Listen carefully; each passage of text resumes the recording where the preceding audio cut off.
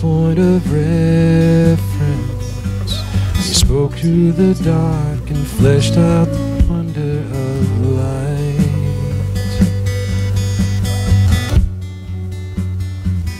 And as you speak, 100 billion galaxies are born. In the vapor of your breath, the planets form. If the stars were made to worship, so will I can see your heart in everything you've made. Every burning star, a signal fire of grace. If creation sings your praises, so will I.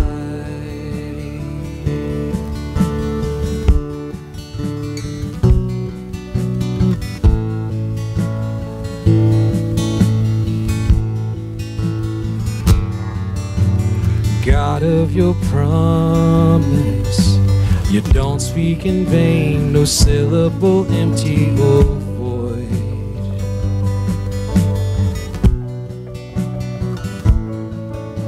For once you have spoken, cause nature and science follow the sound of your voice.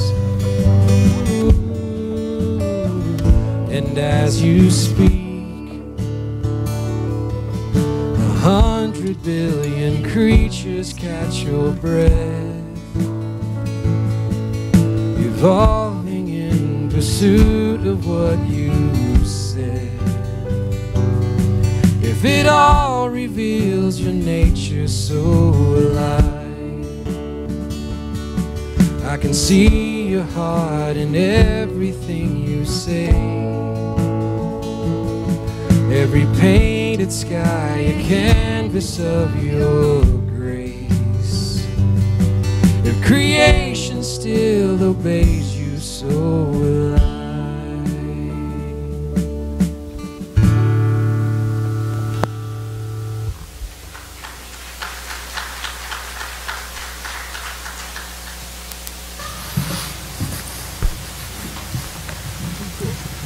Good morning.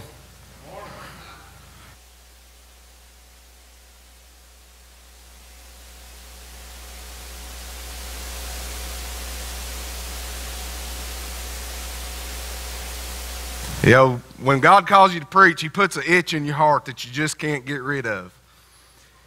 And, you know, I thought, I was like, hey, I'm going to enjoy these 2 weeks, you know, getting to hear some good preaching. And I did enjoy it. But the whole time I was sitting there saying, boy, I wish he'd sit down so I could get up there and say something.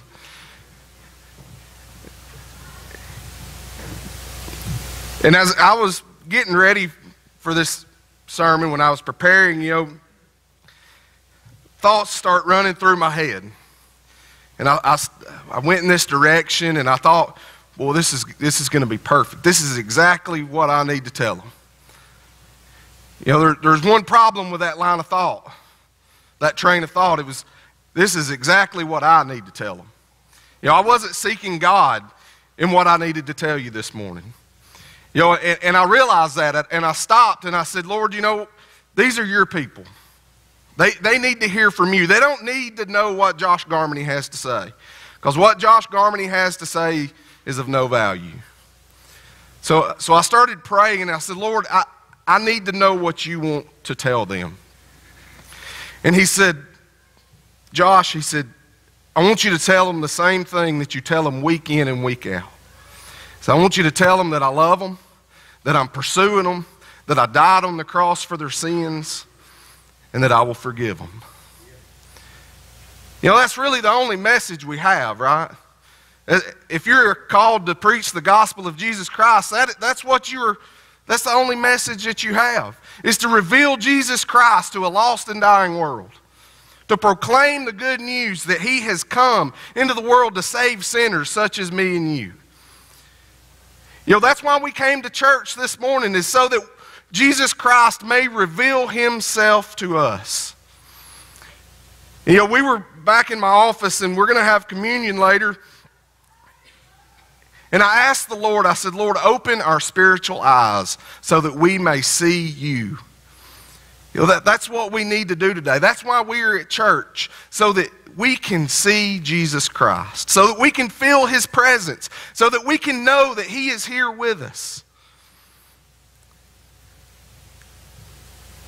So as I spent half my week preparing for a sermon that was headed in the wrong direction, I spent the other half of the week preparing for the one that was headed in the right direction. And we're going to be in John chapter 6, but we're going to actually start in verse 22. But I'm going to give you a backstory of what has been going on, what has been taking place. And Jesus and his disciples, they crossed over the Sea of Galilee, and he had been healing many people along the way. And him and his disciples, they go up on a mountaintop to get away. And Jesus there, I believe he sits down and he's teaching his disciples. He's talking to them. And as he's sitting there, he looks up. And he sees a crowd of people coming his way. And he looks at Philip and he says, where can we buy food to feed all these people? Now, you know, this is kind of a trick question because Jesus knew what he was going to do, but he just wanted to see what Philip would say. I think sometimes Jesus puts us in a situation, he wants to see how we're going to react. Are we going to have faith in him? Or are we going to run scared? And Philip, he answers and he says, Lord, 200 denarii would not be enough to buy the bread that it would take for all of these just to have a bite. I guarantee you at that moment, Jesus is going, oh, ye of little faith. You know, if you look up the denarii and everything, that's probably, he's talking about 6 months worth of wages. You know, he threw a pretty good sum of money out there. He says, Lord, we ain't got enough. There ain't no chance we're going to feed all these people. Well, then Andrew, Simon Peter's brother, he steps up and he says, hey, there's a boy in the crowd that has 5 loaves and 2 fish. He says, but what is this? What is that among so many people? You know, Andrew, he kind of started in the right direction, like, hey, we got this right here. But then he says, but I don't think that's enough. Jesus says, hey, tell all these people to sit down in the grass. And we see Jesus, first of all, acting as the good shepherd, right? He sees his flock coming towards him, and he says, they're going to need fed. There's this grassy spot here, and he says, have a sit. You know, just like in the 23rd Psalm, he says, lie down in these green pastures. He maketh us lie down in green pastures. He says, bring me the 5 loaves and the 2 fish. And he gives thanks to God, and he breaks the bread, and he breaks the fish, and he disperses it among the crowd. You know, it says that he fed 5,000, but if you really study that was 5,000 men, so probably looking somewhere in the neighborhood of 15 to 20,000. And he disperses it to all of them. And the scripture says that they were filled. They didn't just get a bite. Jesus said, here it is. Take all you want. Eat all you will. Be filled up. And Jesus, being a good steward of God's provisions, he says, hey, gather up the fragments so that none is lost. God's not going to waste. So they do. They gather up the 12 basketfuls. And Jesus and his disciples, as evening comes, Jesus puts them in the boat and says, hey, y'all need to go to the other side. I'm going to stay here. I need some alone time with the Father. He goes up on the mount all by himself. Well, the disciples get about 3 or 4 miles out into the sea, and this wave and wind, it comes up, and they're starting to get scared. And off in the distance, they see Jesus walking on the water, and they're afraid, and he says, hey, it's I, don't be afraid. And they welcome him into the boat, and just suddenly they're on dry land. And that's where we pick up in verse 22, chapter 6 of John, if you'd put it up on the screen.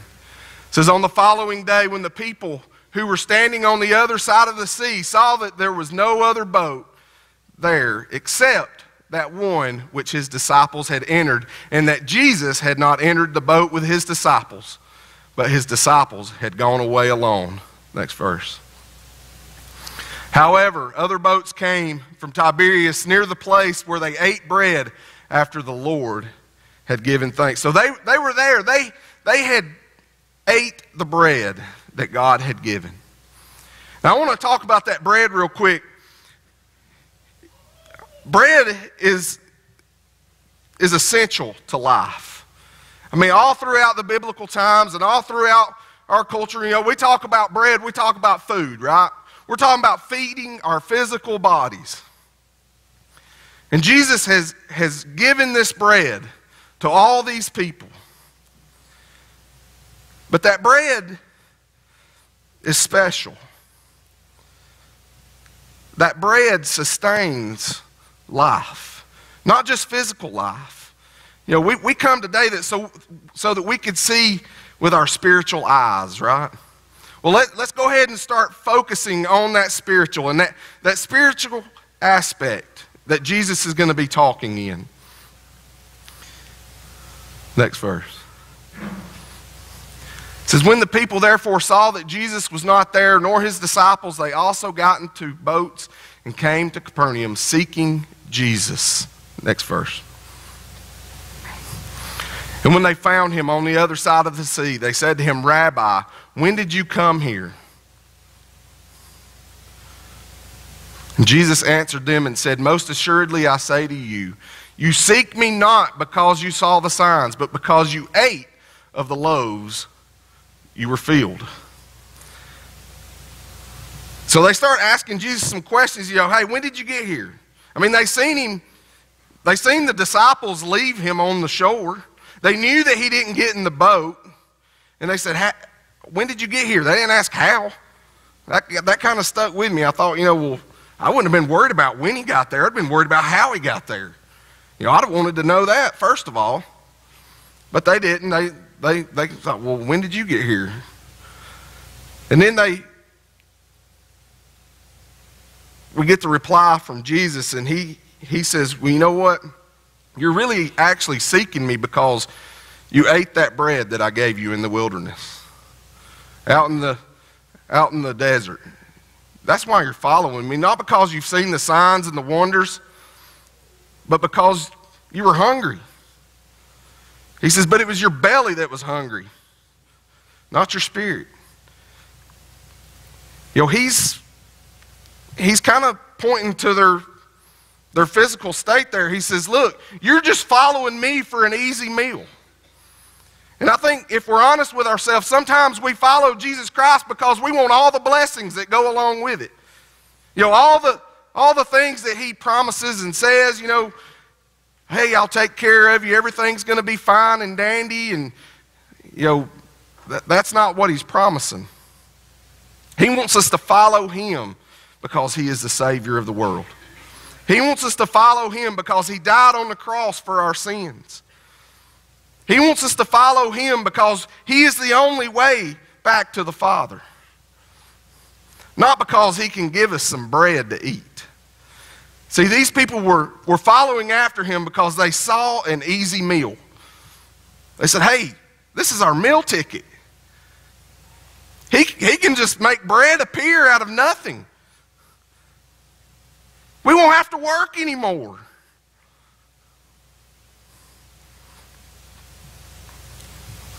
So I want you to ask yourself a question this morning. Why are you following Jesus? What is your motivation for following Jesus? Is it so that you may receive some bread, you know, just an easy meal? Or are you following because of who he is and what he's done for you? And I'm not talking about just the daily provisions. I'm talking about him dying on the cross, him forgiving you of your sins, the shedding of his blood, Why are you following Jesus Christ? Next verse. Jesus tells him, he says, do not labor for food which perishes, but for the food which endures to everlasting life, which the Son of Man will give you, because God the Father has set his seal on him. Jesus is concerned about our spiritual well-being. He's not telling us to be lazy here.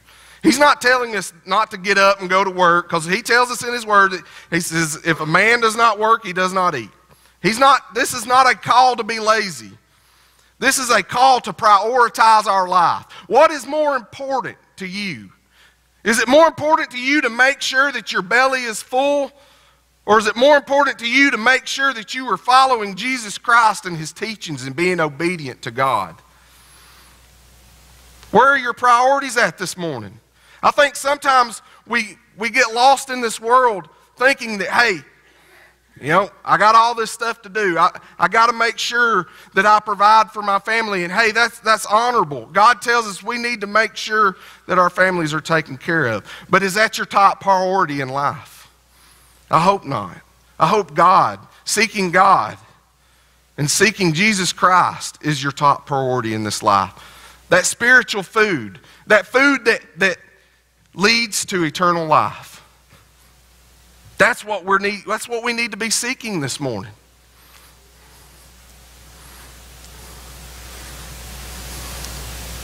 Go to verse 28. Oh, I'm sorry, Matthew 5:6. Jesus is teaching the Sermon on the Mount, and these are part of the Beatitudes, and he says, blessed are those who hunger and thirst for righteousness, for they shall be filled.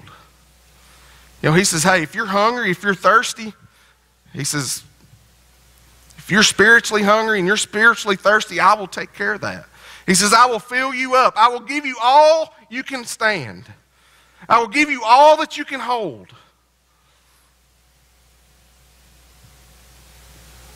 But labor for that which leads to eternal life. Now, I want us to think about that. Labor to that which leads to eternal life. And we're going to talk about what the work of God here is in a minute. How he wants us to labor. I think it will open your eyes. So go back to John 6, verse 28. I didn't give it to you. Okay. I got it right here. Then they said to him, what shall we do that we may work the works of God? I think a lot of times in our human nature, we want to work for our salvation. We want to say, Lord, what can I do so that I can earn my place in your kingdom? We have this willing desire to want to work. We don't want to just take the free gift that is given us. We want to work for it. We got to do something for it. We can't just have it for nothing. My daddy taught me I got to work for everything I get. So they're asking him this question, hey, how can we do the work of God so that we can have this eternal life that you're talking about? Sometimes I think we get caught up in thinking that same thing, that, hey, I need to do all I can to make sure that I do enough to get in. Now I want you to listen to how Jesus responds to this question. And it's perfect, just like it always is. When Jesus speaks, it's perfection.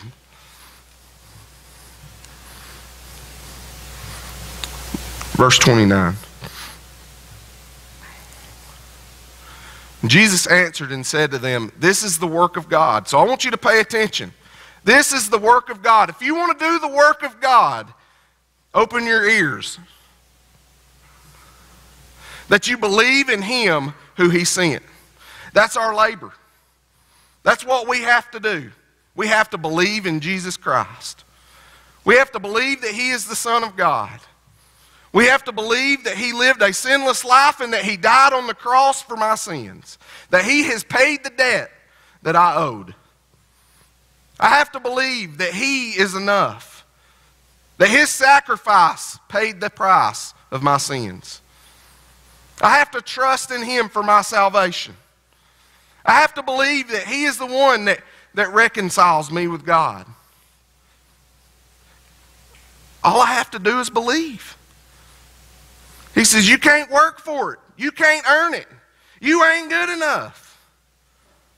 Your righteousness won't cut it. He says, if you really must claim that you're working, he says, just believe in me. He says, really that's not yours either. He says, because God has given to each man a measure of faith. He says, you can't even claim that before you get too boastful. He says, you can't work for it. The work has already been done. The grace has been supplied. The gift has been given. All we got to do is receive it. That's what he's telling these people right here. He says, believe in me, the one that God has sent. That is God's work. That's how we labor for those things that lead to eternal life. It's trusting in Him in every moment, in every situation, in everything that comes your way. Trust in Him. That's what leads to eternal life. When we start believing Him in every situation, we take this book and we dig in it. We read it. The Word became flesh. We find out what He teaches. We find out what He says. We start living by His Word. When we live by His Word, we trust in Him. How many of us trust Him? In every moment, in every situation. How many of us do exactly what this book says? I know I don't. I fall short. I fall short often. And I would dare to say that you do too. And he says, that's not okay. He tells me that sin is not right. It's not good. It's not acceptable. He says, but when you find yourself in sin, he says, repent. Come to me, and I will be faithful and just, and I will cleanse you of all unrighteousness. So if we find ourselves not laboring for those things that lead to eternal life, he says, believe in me, trust me. Believe that I can forgive you.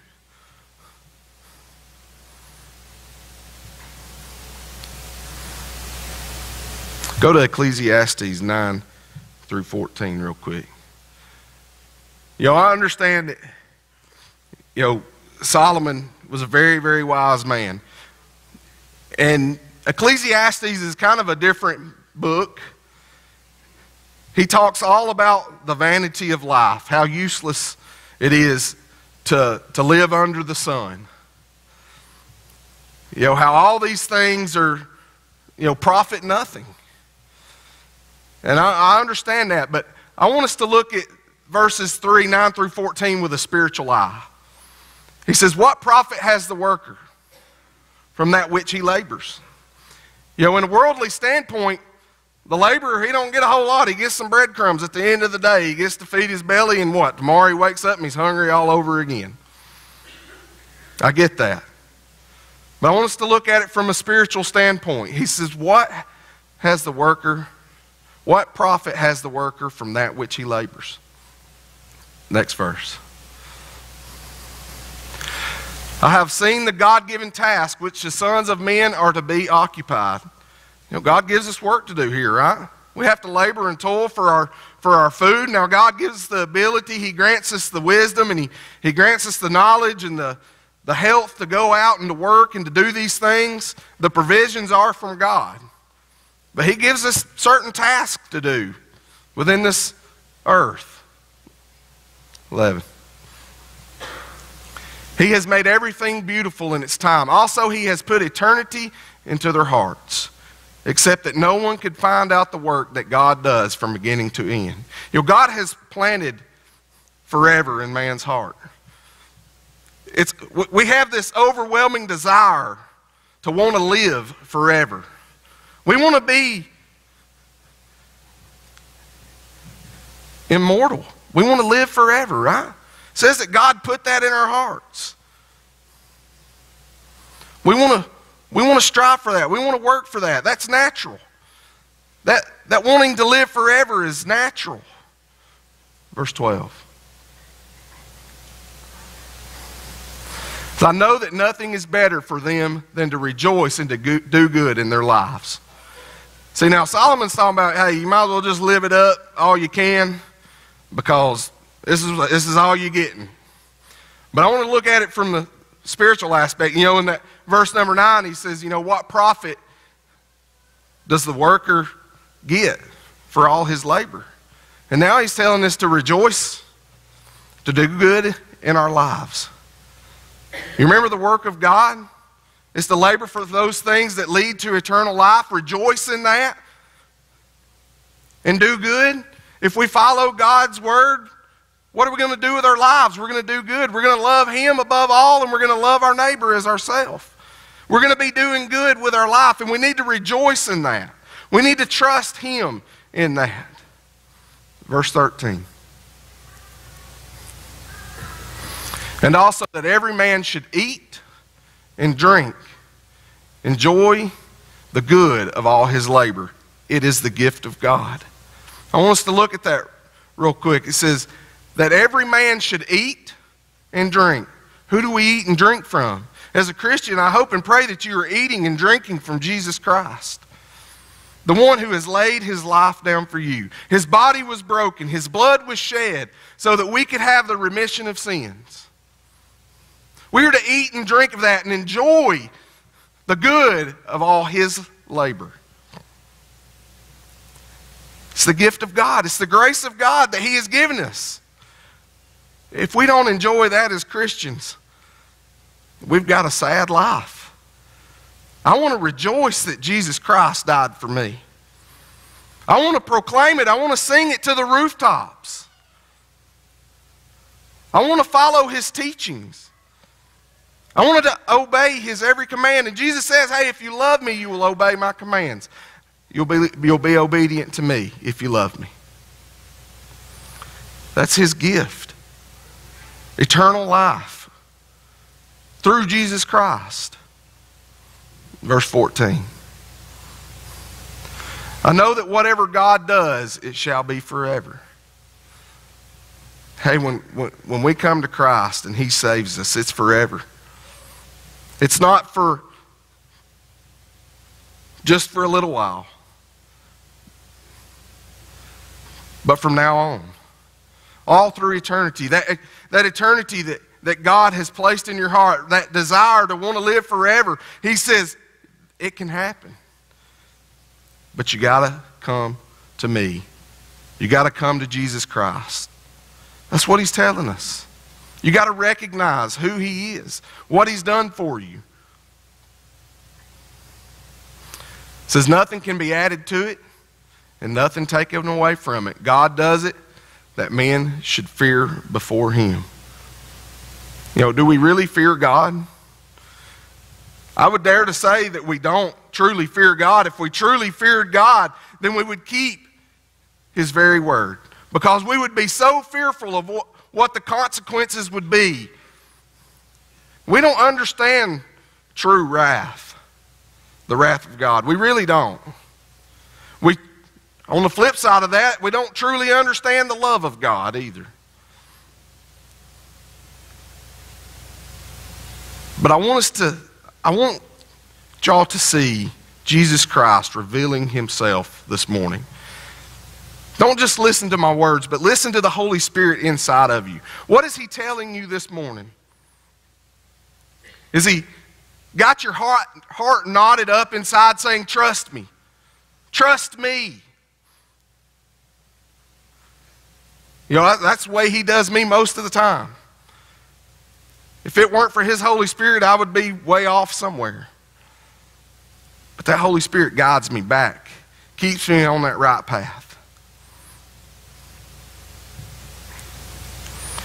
Let's go back to John 6, verse 30. Therefore they said to Him, what sign will you perform then that we may see it and believe you? what work will you do? Wow. He just fed 20,000 people with 5 loaves and 2 fish. Now they're like, now what are you going to do, big boy? What are you going to do about, what are you going to show us now? 31. Our fathers ate the manna in the desert. As it is written, he gave them bread from heaven to eat. So they're throwing up their forefathers up in the face of Jesus and says, hey, old Moses here, he fed them some bread out in the wilderness. He said, what are you going to do? Jesus, well, I'll explain. Let's go to the next verse. It says, then Jesus said to them, most assuredly I say to you, Moses did not give you the bread from heaven, but my Father gives you the true bread from heaven. Jesus says, first of all, let's get something straight. Y'all hold Moses high and mighty, but he says, he's not the high and mighty. God is.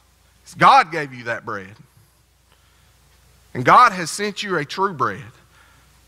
A bread that does more than just sustain physical life, but sustains spiritual life.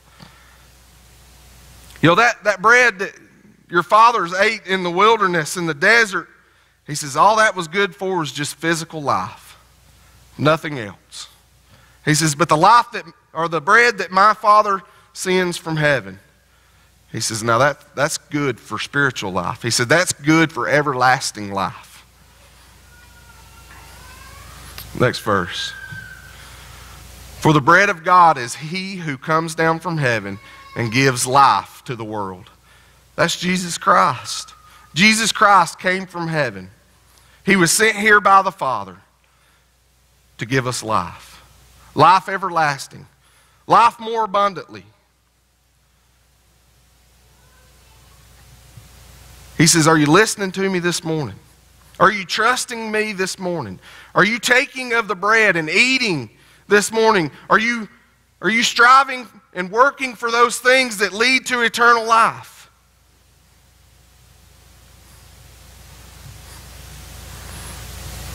You know, I didn't give him this scripture, but over in Matthew 6, I think it's verse 33, he says, seek ye first the kingdom of God and all his righteousness, and these things shall be added to you. Are you seeking his righteousness this morning?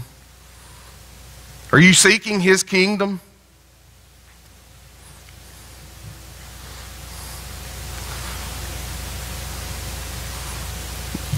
Verse 34. Then they said to him, Lord, give us this bread always. See, they're still thinking in that physical sense. They're like, well, look, where's it at? Let me have some of that.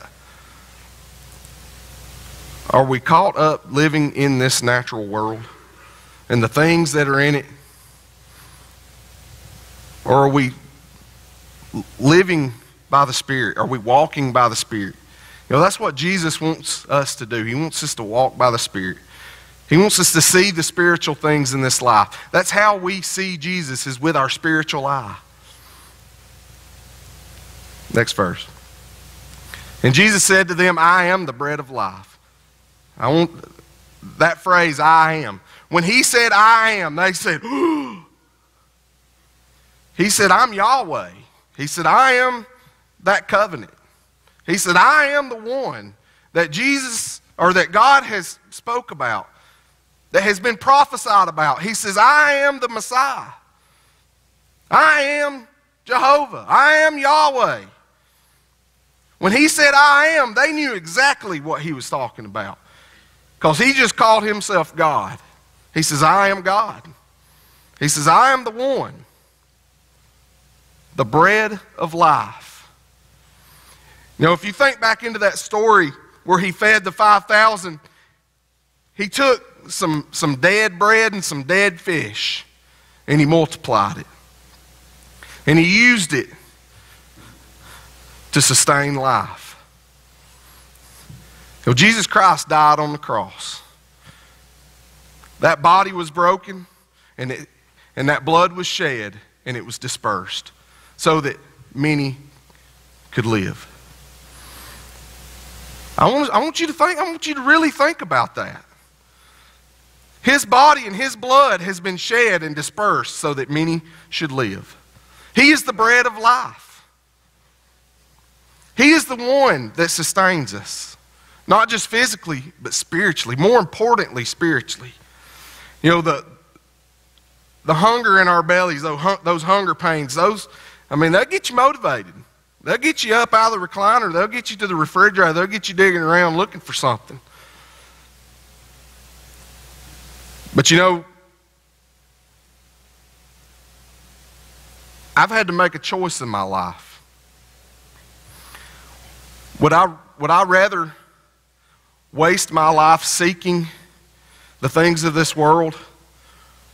Or would I rather seek the spiritual things that lead to eternal life? You know, God says, hey, if you'll seek me, these things will be given to you. The basic needs, God's got. You just got to trust me. Do you want the world or do you want the kingdom of God? I mean, that's our choice. You know, this is the physical versus the spiritual. The seen versus the unseen. And he's telling them, he says, hey, I'm right here. If you want the kingdom of God, he says, I'm standing here. I'm waiting for you. Go to verse 36. But I said to you that you have seen me and yet do not believe. You know, how many times have we seen God? How many times have we seen him in this world? Through his creation. Little babies being born. The wind blowing, the rain coming, the sun shining, the clouds that cover us. How many times do we have to see him and not believe? I would dare to say that some of you are sitting there this morning and the Holy Spirit's telling you to believe. And you're saying, no, I can't. No, I don't want any part of it. Not right now. I'm not good enough yet. Well, if that's the lie that's in your head right now is I'm not good enough yet, you'll never be good enough. Because God says the only way you're good enough is to come to my Son, Jesus Christ. And then you'll be good enough. He says, I will make you good enough. Quit believing the lies of Satan. And see Jesus for what he really is. A giver of life, a sustainer of life, a savior among all else. Verse 37. All that the Father gives me will come to me, and the one who comes to me I will by no means cast out. He says, hey, if you'll come to me, if you'll come and eat of this bread that I am offering you today, he says, I won't turn you away. He says, I've got plenty for everybody. I've got more than enough. He says, you won't be turned away at my table. He says, it's open to everyone. I died for everyone. Next verse. For I have come down from heaven, not to do my own will, but the will of him who sent me. Next verse. This is the will of the Father who sent me, that of all he has given me, I should lose nothing, but should raise it up at the last day. Chris? You know, remember in that feeding of the 5,000, he said, hey, go pick up what's left so that none will be lost. Jesus Christ don't lose anything. If he's going to keep up with the little fragments of fish and bread that were left over, don't you think he's going to keep up with you? Don't you think he's going to keep track of you? I believe he is. And he says, but even more so, he says, I'm going to raise you up on the last day. He says, I'm going to resurrect you. He says, I'm going to make you new.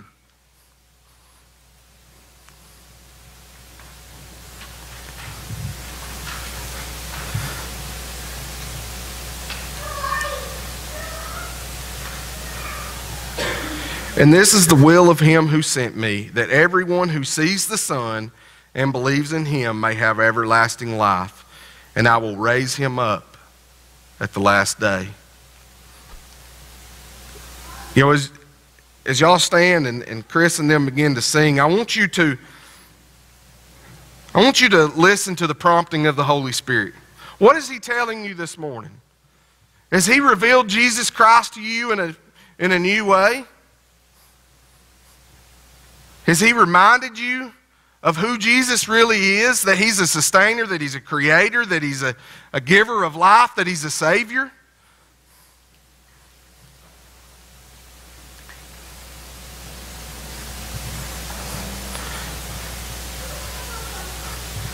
I ask you, are you trusting him? Are you believing in him? Are you laboring for that which leads to eternal life? He says, if you are, he says, if you are seeking my righteousness, he says, you'll find it. You'll get it. You shall have it. Are you hungry? Are you thirsty for righteousness? He says, I'll fill you up. He says, if you want to follow me, if you want to believe me, if you want to trust me, he says, I will lead you down that path. He says, I'll walk down it with you.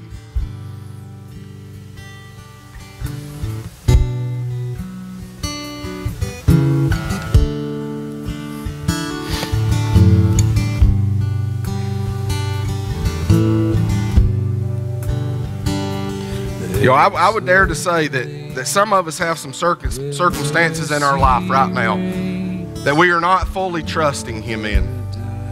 You know, I find myself quite often sometimes trying to rely on my own power, trying to rely on my own hard work to get things done. And he constantly reminds me, he says, look, you can't. You can't handle this. You can't do this.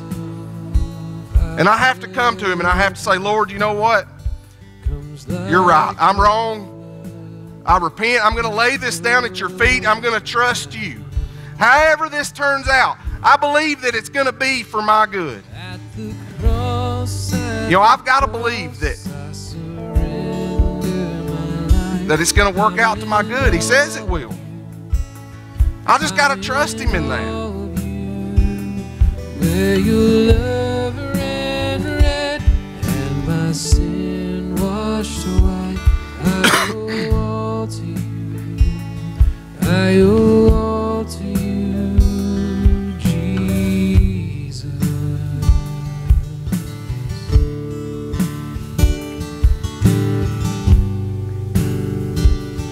There's a place where sin and shame are powerless.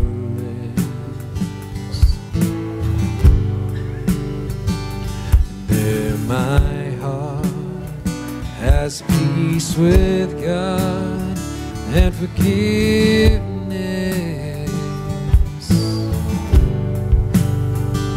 where all the love I've ever found comes like a flood, comes flowing down. At the cross, I surrender my life. I'm in all of you. I'm in all of you. Where your love ran red and my sin washed white, I owe all to you. I owe all to you. Here my hope is found, here on holy ground. Here I bow down, here I bow down. Here arms open wide, here you save my life. Here I bow down, here I bow. At the cross, I surrender my life. I'm in all of you. I'm in all of you. Where your love ran red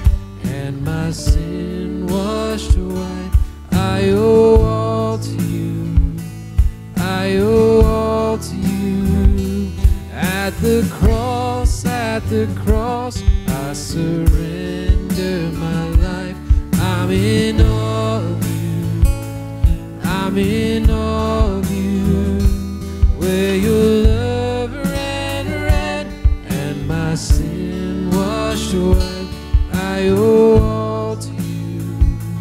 I owe all to you. I owe all to you. I owe all to you, Jesus. Jesus.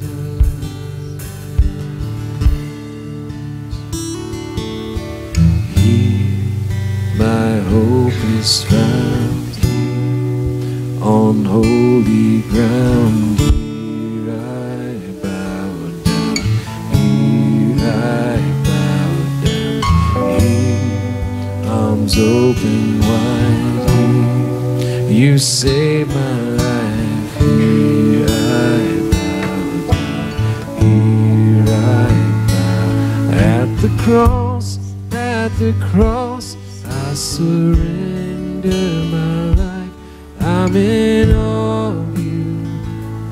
I'm in awe of you. Where your love ran red and my sin washed away. I owe all to you. I owe all to you, Jesus.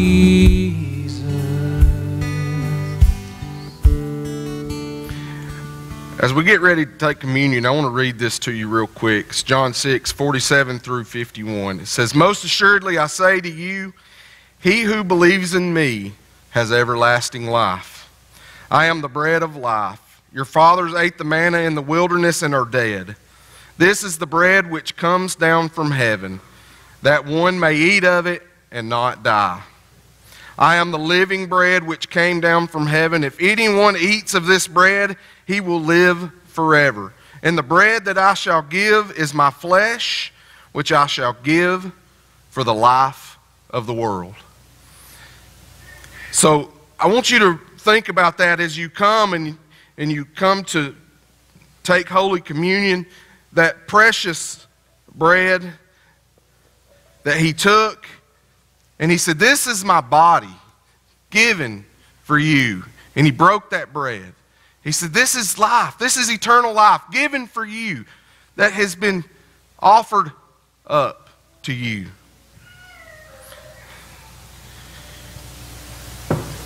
And he also took the wine and he said, "This represents my blood, the blood that was shed for the remission of sins, so that you could be forgiven, so that you could be reconciled back to God." He says, "Do this in remembrance of me." Let us pray. Dear Lord, as we come and we take this Holy Communion, Lord, we just ask that you bless these elements. Lord, that they would feed us spiritually, so that our eyes may be opened, so that we can see you in a different light, so that we may have the strength and the courage to depend on you in every moment, in every situation of our lives, Lord, because without you, we have nothing. Lord, we recognize that. And Lord, we ask that you bless us in this time, Lord, that we may draw closer to you and that you may draw closer to us. In Jesus' name I pray. Amen.